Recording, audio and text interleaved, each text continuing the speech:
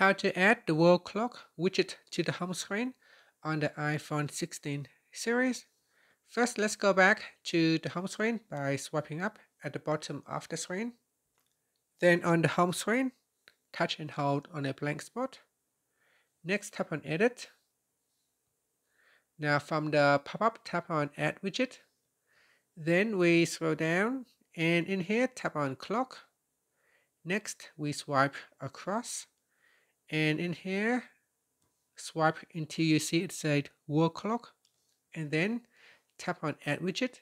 And this will add the World Clock widget to your home screen. Now you can move it by simply dragging and drag it to another screen page and let go. And then tap on Done.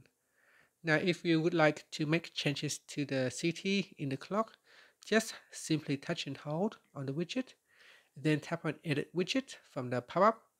In here, you can change the city, so go in and tap on the city and change it. So here I can change it to Croton, Italy. And if I want to remove Japan, Tokyo from Japan, I can tap on that. From here, I can change it to say Vive, USA. And then Sydney, Australia, I can change it to say another city. Let's find something that we like. Whitehorse, Canada. And then Paris, France, we can change it to another city as well. So here we've got Seattle, USA. So that is how you can change the cities in the world clock widget. Now tap outside the box to save the changes. And that's it.